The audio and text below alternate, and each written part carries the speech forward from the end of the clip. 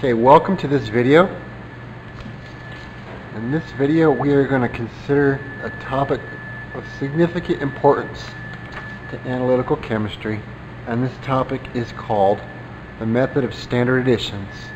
Standard additions is a method in which you can do internal calibration within the sample, and as we shall see, it's useful for accounting for something called matrix effects. That's its purpose, okay?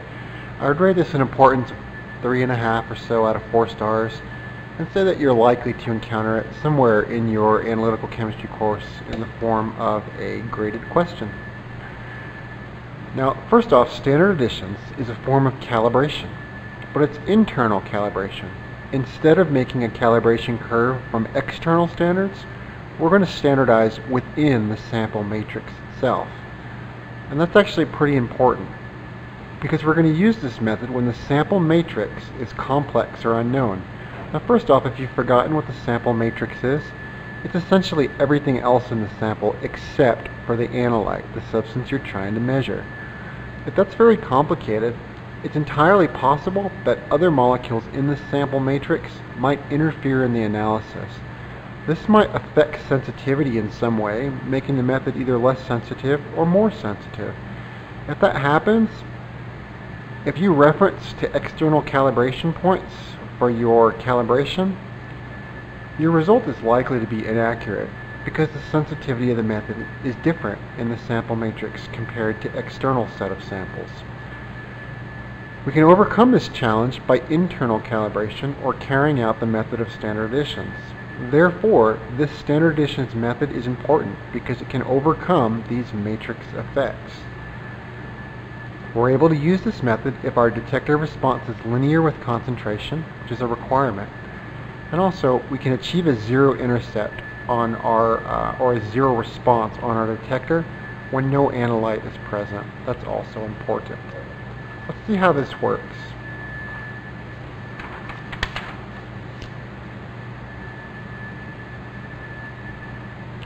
There are traditionally 2 approaches to the method of standard additions. This video is going to consider the first of the 2, and there'll be another video for the second. I've chosen to separate 2 videos in the interest of time to prevent this one being overly long.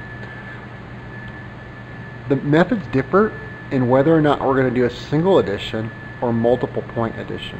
This video is going to consider only the single point addition. Again, look for the other video because that's also important under this topic. If I'm considering only the single point method for standard additions, the analysis would work something like this. We would take our original sample, we'd prepare it, get ready to analyze it, and then we would subject it to analysis using the technique. Now here I've drawn that just as a black box with a number in it. That number is representative of the signal that our black box detector records. It's not important whether this is a spectrophotometer or a chromatograph or whatever other analysis technique. Right now, it's just a device that produces a signal that's linearly proportional to the analyte's concentration in our sample. So we analyze our sample, produces a response. We give that response the symbol S sub S, okay, our sample response, or sample signal. After that analysis step, we then spike that original sample. We spike it. Now, what does that mean? What it means in chemistry is we add a known quantity of our analyte into that sample. So we analyze it, and then we purposely add more analyte to increase the analyte's concentration. We do this through addition of a standard solution, usually a fixed volume or a set volume, a known volume of a standard solution. In this particular example problem that we're going to work, I'm going to say that the spike is 5 milliliters of 15 millimolar analyte. Okay, so we would prepare this from a standard. It would be a known concentration, and we would pipette some in to our sample. Mix it up really well to make it homogeneous. And then, after the spike step, we analyze the sample again using the exact same method we did before and record the new response. The new response here, algebraically, I'm going to call capital S with a subscript S plus X. This is the signal for the spiked sample. Without the X is the signal for the sample alone. So in our example, you can see that the signal has increased, as it should, if we spike in a decent amount of analyte from a standard solution, we've increased the concentration, and consequently, if the detector is working right, the signal would be expected to increase. Now what we're going to do is we're going to track these increases, and from the knowledge of the known amount of analyte that we added in this step, the known volume and concentration, I can compute how many moles I've added. So from the delta signal, or the change in signal, and from the change in concentration, because I know the volumes involved of everything, I can actually compute what the concentration must have been in the original sample to produce the signal that I observed. And that's what this is all about, okay? Now mathematically, how does that work? Well, that's going to be shown down here at the bottom of this slide. So I focus your attention on that. This equation right here is known as the standard additions equation for single point analysis. And you can see it's just a ratio, two ratios equal to one another, okay? Mathematically, there's a lot of variables here, but this is a pretty simple statement, okay? What we have on the right side is the ratio of our s's, s sub s divided by s sub s plus x. That's the signal ratio, basically the ratio of the signals at our detector. Now on the left side, we've got another ratio, but this ratio is going to involve concentrations. X sub I is going to be the analyte concentration in the original sample, what was present in our original sample. That's the unknown in this experiment, always going to be unknown. The X sub F is also the analyte concentration, but this number is going to be a little bit different, a little bit smaller than X sub I. And the reason why that is because this is the final concentration of the analyte after the dilution. So it's essentially the concentration of the analyte which was present from the original sample after we dilute it via the spike. Okay, I'll show how that works in a second. And the second number, the S sub F, well, that's going to be the concentration of the spike after accounting for the dilution in this mix, okay? So what we can do then is, in this denominator, break down these two terms, which are probably kind of confusing, and hopefully it'll make a little bit more sense to you when we break them down here in this equation that's on the bottom of the slide. So you can see what we've done is I've essentially expanded this term and this term into two other terms. Now I'm using X sub I instead of X sub F. But to do that, I need to multiply my X sub I by this volume ratio, which is V0 divided by V. And you can see what that is if you look at this, okay? V0 is the volume of the original sample. That's the 100 mil sample here. And the V, without the subscript, is the total volume after the spike, okay? So that would be 100 divided by 105 here, because our spike is 5 milliliters, so I'm assuming if I add 100 plus 5, I get 105. Doesn't always work that way, but I'm going to assume that for this problem. So this ratio would be 100 to 105. So you're accounting for, what you're doing with this number in this ratio is you're accounting for the dilution of the analyte that was present in the original sample. And that's basically all you're doing, okay? So you're going to add that concentration to what you added from adding the spike. Okay, now the spike was 5 mils of 15 millimolar, okay, but you're not adding 15 millimolar because you only added 5 mils of that. You got to account for the dilution into this original 100 mils. So how do you do that? Well, you set up another volume ratio, but here it's Vs divided by V, where Vs is the volume of the spike and V is the total volume. Okay, so you multiply that ratio by the original concentration of the spike. Note here it's Si and not Sf anymore. That's the original concentration of the analyte in the solution, the standard solution that you spike into this mix, okay? So if I prepared a standard of 15 millimolar and I spike in 5 milliliters, the 15 millimolar, which is my standard solution I used to spike in, I prepared that externally, that is my S sub I, okay? V sub S is the volume of the spike, that'd be 5 mils here, and V is the V total. That's after the addition, so that'd be 105. All right, so if you think about this ratio business long enough, what you can see here is over here I've got a ratio of my signals before and after the spike. And here I've got a ratio of my analyte concentrations before and after the spike. So this makes a lot of sense. If your signal is linearly proportional to the analyte concentration and your detector produces zero signal at zero concentration, this has to be true, basically. Okay, it's got to be true. The ratio of the concentrations has to equal the ratio of the signals. And that's all that we're doing here algebraically. So it looks really confusing, but it's really a pretty simple statement of truth, okay? All right, so what I'd like to do now is use this equation and use the specifics of this problem up here to actually work through a sample problem with you, just to show how this might work. And given this analysis, that is the original 100 ml sample, the original response of 0.673, the 5 milliliter spike of 15 millimolar, and the final signal of 0.841, I'd like to work through this math and figure out what the analyte concentration was in this original sample.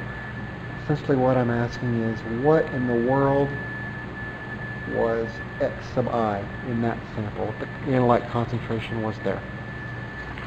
So we can do this. Not a big deal. So what I'd like to do first, or what I like to do first, is look at the right side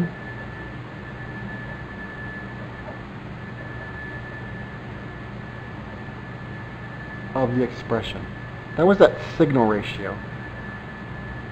The reason why I like to look at that side first is it's usually pretty easy to reduce it pretty quickly.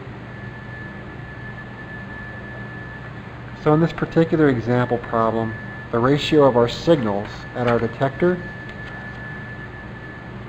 this one was 0.673, this one was 0.841 after the spike. So of course that's what these numbers correspond to. So I plug in my signals here and here. Very quickly then I can do the division on my calculator and come up with a decimal number that represents the signal ratio. So my signal ratio was 0.8002. So I like to clean that right side up as quick as I can, basically, okay?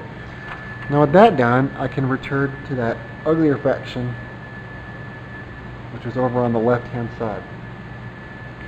Remember the X sub I term, that's the concentration of the analyte in the original sample, is in the numerator. We can't really plug anything in there yet. That's always going to be our unknown, okay? So we're going to write that as our algebraic variable. And then in the denominator, what we're going to do is use the second form of the equation that we talked about before, where we had the X sub I and the S sub I, because we know these volumes and we certainly know the standard concentration. So we're going to be able to plug in numbers and rearrange and solve for the X sub I terms. Okay, that's going to be our strategy. So let us do that. In the denominator, we have another X sub I term that appears. This is for the dilution, remember, of whatever was in that original sample. And remember, we had a volume ratio here, right? What was that volume ratio? What was the original volume, which was 100 milliliters, ratioed to the final volume, which in this case we added a spike of 5 milliliters, so it's 100 divided by 105. That accounts for dilution of the analyte in the original sample. So the new concentration after the dilution is equal to that. We're going to add that number, what was originally present, to whatever we spiked in. And recall, the concentration was one term, the S sub I. That was 15 millimolar in this case. That was stated in the problem. You can look back on the previous piece of paper here in the video if you want. Then we have to multiply that by a suitable dilution factor, the ratio of volumes. And you recall what was important there. It was the volume of the spike ratioed to the total. We used a 5 milliliter spike. After the spike, the total volume of everything is 105 again. So if I multiply that volume mixing ratio by this concentration, this number right here on the right of the plus sign tells me what concentration I've added to the original sample by virtue of spiking it. Okay? So you can see where we're going here, or where we're headed. We've got a number over on the right of the equal sign. We've only got one variable on the left, so we should be able to rearrange and solve this equation. Before we do that, however, I like to clean up the mathematics a little bit.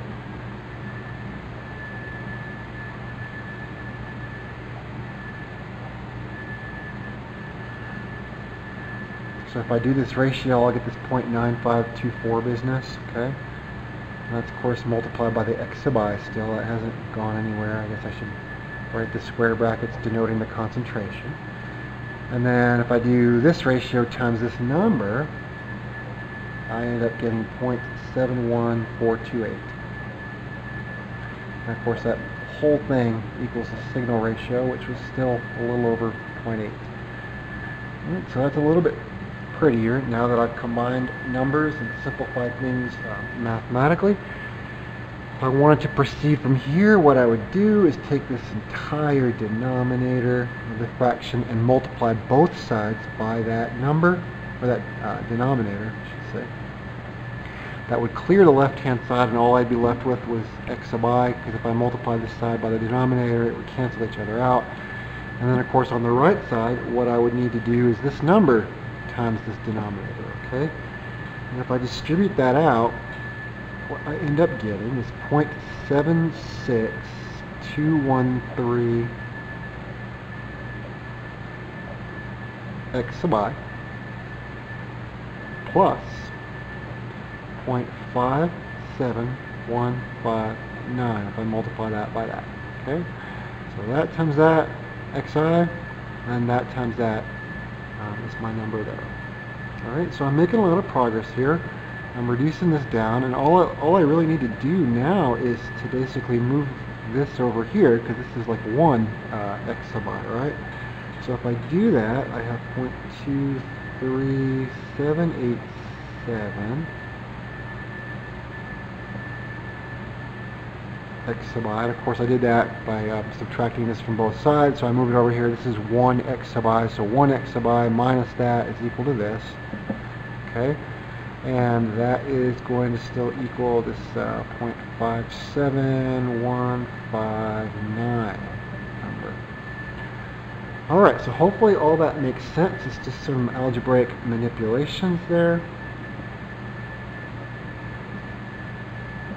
And then, of course, all I need to do to find my answer, solve the equation for x sub I, that original concentration, which is going to result from this division step. And the units are going to be the same as the units I used in that original concentration, which here was 15. Okay? Alright, so hopefully everybody sees it. I'll zoom in here just a little bit in case you can't see the numbers. So solving this equation for x sub I yielded 2.4 millimoles per liter. That represents the original concentration in my unknown sample way back here in the problem.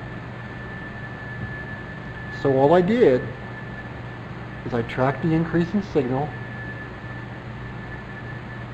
set up a ratio,